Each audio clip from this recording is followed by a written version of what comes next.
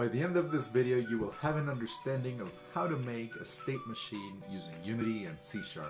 For the best tips and tricks on game programming and game development, subscribe to my channel and hit the bell to be notified when I post new videos every Monday. If you are already a subscriber, thank you. It really means the world to me. My name is George Wulfers and I'm a professional game developer. Let me guide you on your game development journey. Be sure to watch this video to the end to find out how you can get more free learning resources. Step number 1. What is a state machine? A state machine is a mathematical model of computation. This state machine can be in exactly one state at any given time, which is also known as a finite state machine, or FSM for short. Based on the current state and a given input, the machine performs a transition and produces outputs. Because of this, they can be used in many autonomous applications. Step number 2. Creating a simple state machine.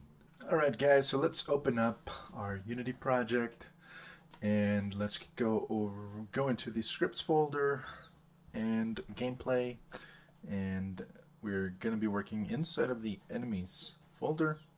We're going to be creating a folder here called FSM for finite state machine, and inside that folder we are going to be creating a script, and this one is, we're going to name it Stalker, because what we're going to be doing is we're going to be creating a AI that uses a finite state machine that has several states, and one of those states is going to be a chase player state. Okay, so yeah, let's open it up.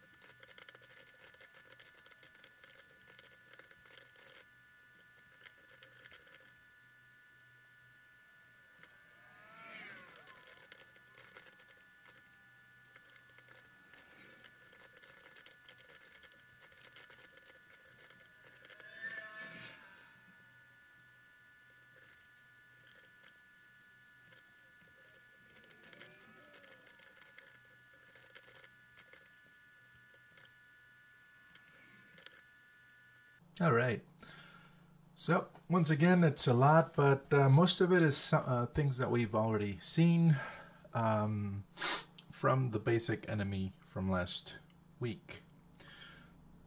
So we are going to be needing to get access to the player, since we are going to be doing the same thing, being able to jump on top of him or on the sides and take damage or deal damage like the basic enemy from before. So here we have our states, and we're gonna have idle, which he's just gonna be standing there. We're gonna have walking, which he's gonna be following the path, and then we're gonna have chase player, or I guess we should call it chase target instead, and rename, and then die, and that's pretty much it. So most of this is from here on up is the same thing from the previous video. So we have a path to follow, we have our current points, we have our boolean to see if we're alive or not, we have our speed, distance to the point, and the arrive threshold. The new stuff is the states.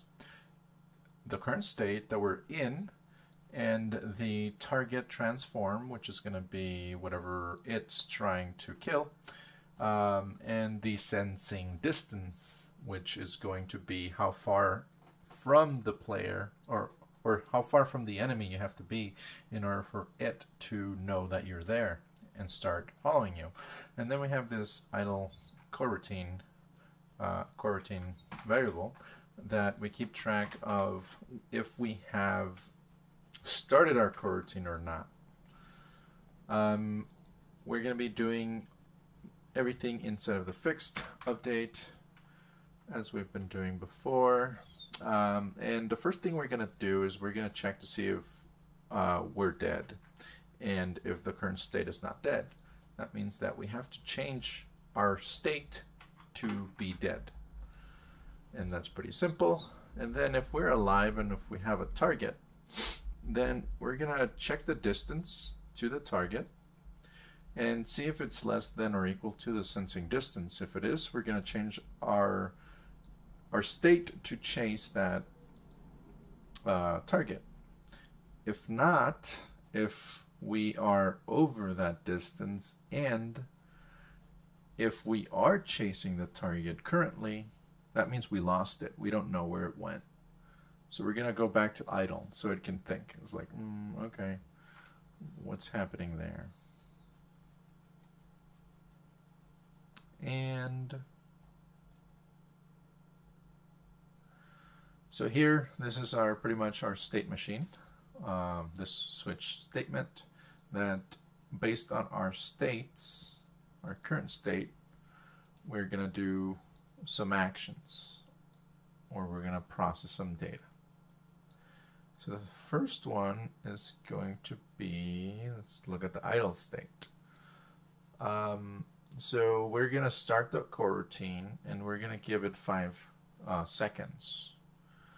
So we're just going to be standing there for 5 seconds doing nothing until that timer's up. Once it's done, we're going to change our state to walk. And then in the walk state, it's pretty much the same thing as the basic enemy right here.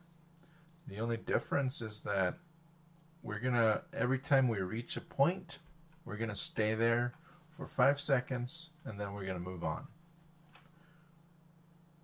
Okay? And I guess we're here. So that's pretty self-explanatory.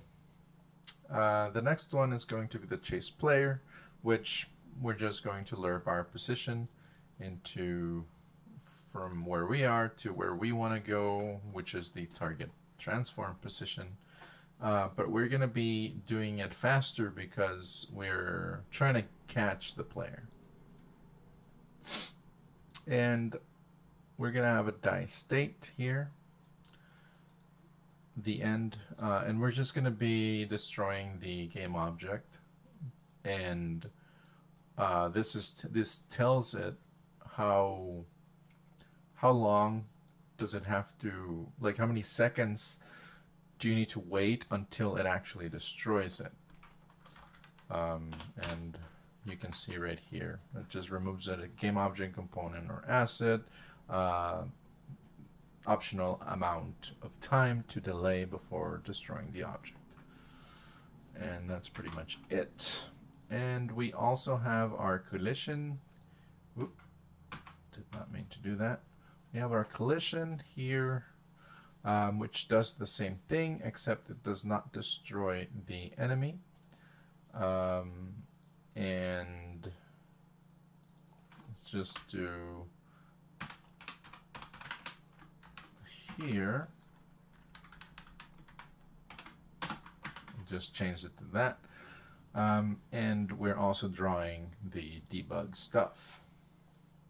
I hope everything is making sense so far. If you have any questions or if you have any issues, leave those in the comments below and I'll get back to you soon. Step number 3, testing. Alright, so let's go into Unity. Let's compile everything and let's create that enemy. So let's go into the create menu, go to 2D object, sprite, and we're going to name it Stalker.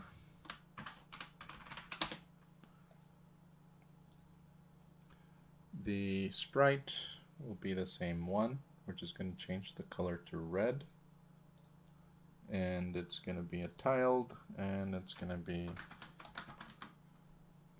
0.5 for the width and the height. Then we're going to add a box collider, 2D,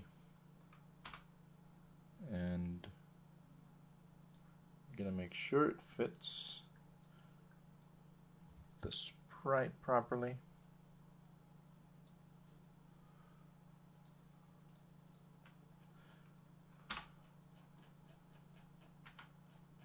And we're gonna bring it down here.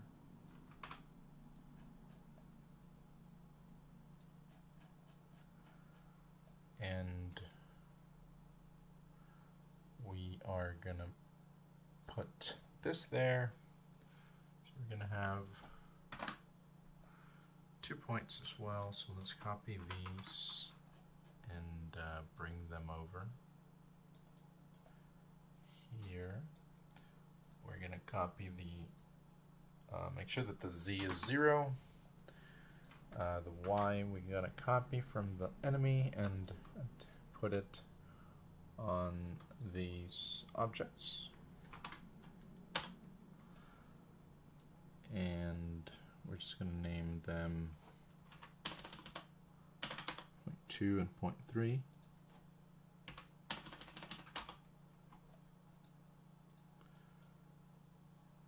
And we're gonna leave it there, leave some room for the player to jump into it. And there. So then we just have to make sure that we have 0.2 and 0.3 in here. We're gonna set the speed to be 0.5. Everything else is fine, except that now we have to add the player into here. So there's a couple of ways that we could have done that. We could have done a raycast depending on what direction you were going, the enemy was traversing or traveling in, and then we could have just did a raycast and see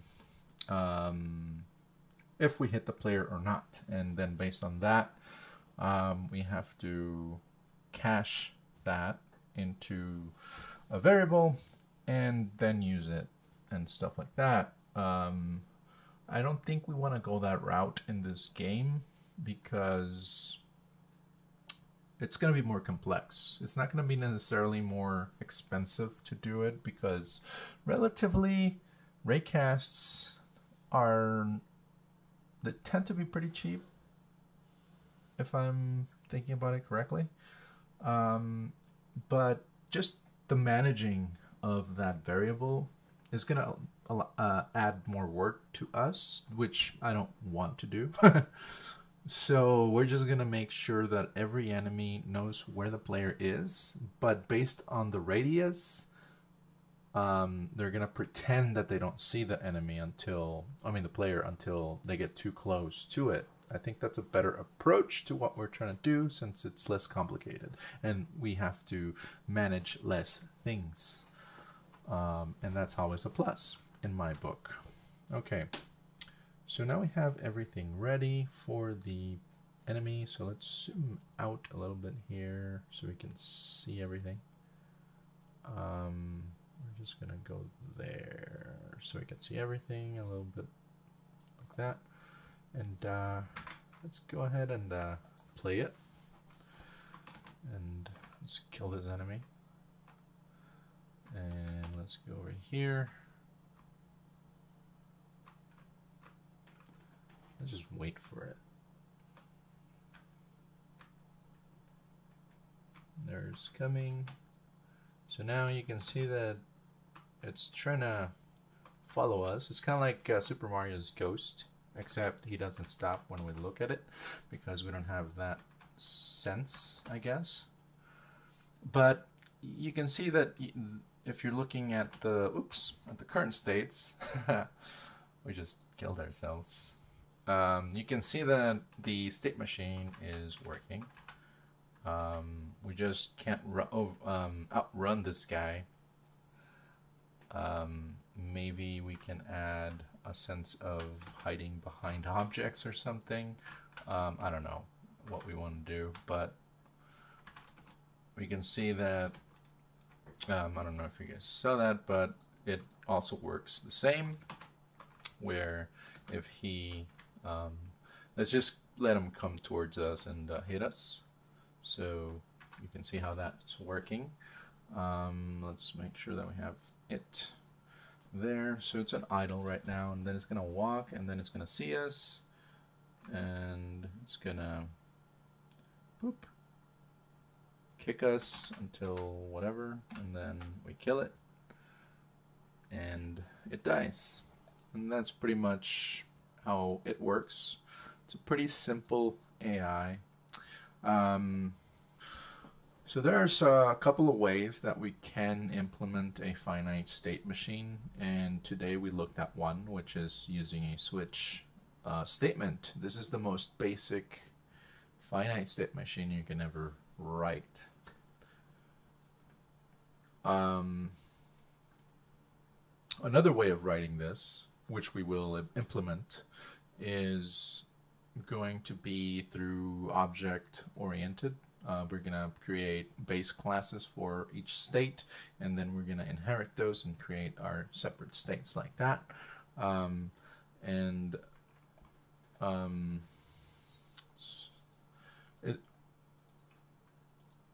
It's not really better or worse, but it might contain everything, you know, into their own files, so that when we don't have, like, you know, all kinds of mess here. Another thing that we have to implement, that we've seen already, we used a lot of code from basic enemy. We just copied and pasted it, and we used it in here. So that tells us that this is something that we're going to want to package into a base class, or some of the functionality might also be packaged into an interface that we can inherit from, so that we don't have to rewrite it every time we want to use it. We can just inherit Stalker or whatever other enemy from those base classes or interfaces that we want to implement. Usually an interface is an abstract thing, so maybe we'll just stick to our base class so it has some functionality already, so we don't have to rewrite it, because technically with an interface you would have to rewrite it. But yeah, we'll be looking at that in this series, so stay tuned for that. Congratulations! Now you know how to make a state machine using Unity and C#. If you would like to follow along, I have provided a link to our project in the description below. And don't forget to also get our free guide where we explain in detail more about state machines. And don't forget to go to our Facebook page and say hello. We'd love to hear from you. Check out these other videos next on how to make games using Unity. And if you like this video, hit that like button and be sure to subscribe and share this with your friends. Thanks for watching, and see you next week.